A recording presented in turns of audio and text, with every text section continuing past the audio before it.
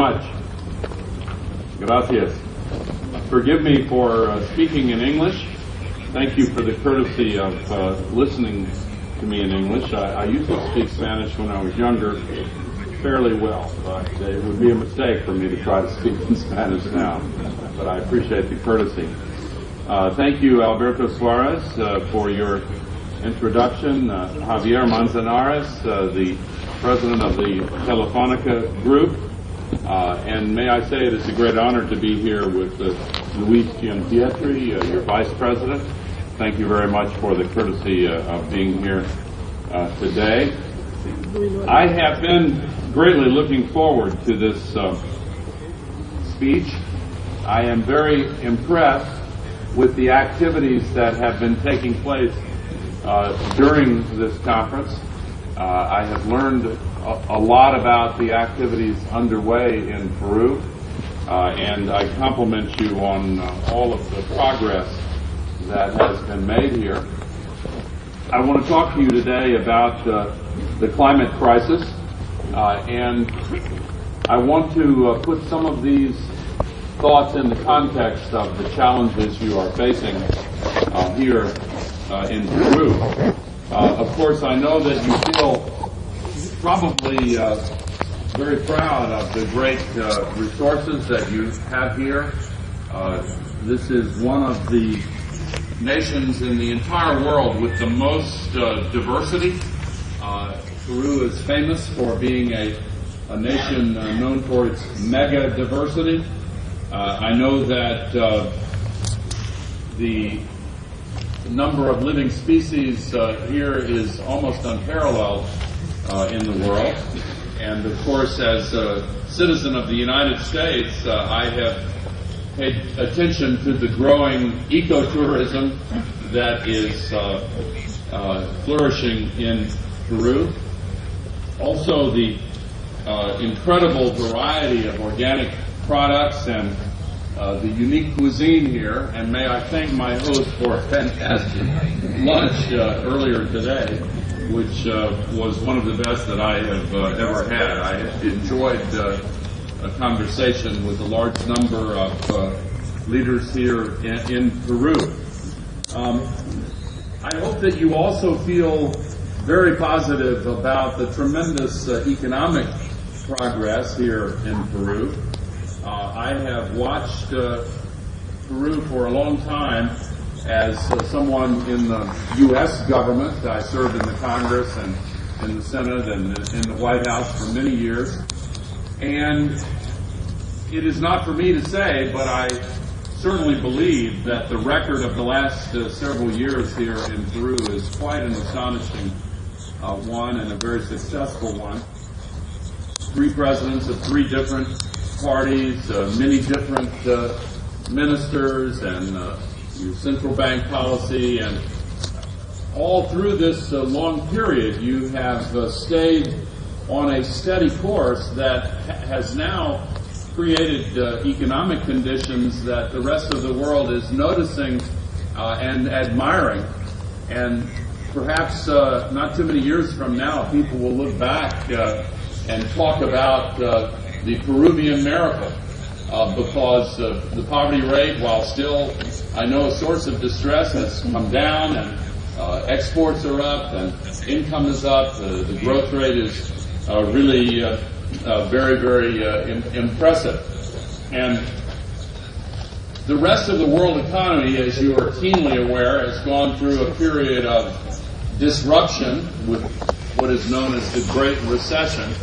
And even during that period, Peru continued to have a positive economic growth rate. Very impressive.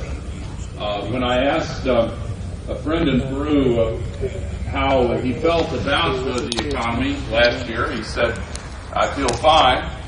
And it reminded me of a story I'd like to share quickly. I come from Nashville, Tennessee, in the United States. Some of you may have heard of it. It is the home of country and western music. Its nickname is Music City, and there is an institution there known as the Grand Ole Opry. and it was closed for several months, and I'll tell you why in a few minutes. But many years ago, 35 years ago, when I was a young congressman, I was having meetings with my constituents, and at the end of a long Saturday, I was driving back to my home in Tennessee, and I was listening to the Grand Ole Opry on the radio, and they used to have a woman who was a comedian named Cousin Minnie Pearl. This name may mean nothing to you, but she had a big straw hat with the price tag still hanging on it, and she was known for being from way out in a rural area in the country, very unsophisticated. And she told a story on the radio that I was reminded of by my Peruvian friend. She told about a farmer who was involved in an accident on the highway. And he went to court and sued the other driver for damages. And the other driver hired a lawyer. And the lawyer put this farmer on the witness stand and cross-examined him and asked questions. And the lawyer asked, "Isn't it true that immediately after this accident you said, 'I feel fine'?" And the farmer said, "Well, it's not that simple. You see, I was driving my cow to town in the back of my truck, and this man came driving across the center of the road," and the lawyer said, "Wait a minute. We don't want to hear a long story. We're in the middle of the trial. Just answer the question, yes or no. Did you or did you not say, after the accident, 'I feel fine'?" And the farmer said, "Well, I was leading up to that. You see, I was taking my cow to town in the back of my truck. And this man came driving across the center of the road and ran right into my truck and knocked it over. Threw me out, threw the cow out. I was on one side, the cow was on the other. The policeman came up and took one look at that cow and said, she is suffering." Pulled out his gun and shot her right between the eyes. Came around to my side of the truck and said, "How do you feel?" So I said, "I feel fine." And I think that my friend from Peru felt something of that emotion when your economy was still growing, when the rest of the world was going through such a terrible economic catastrophe.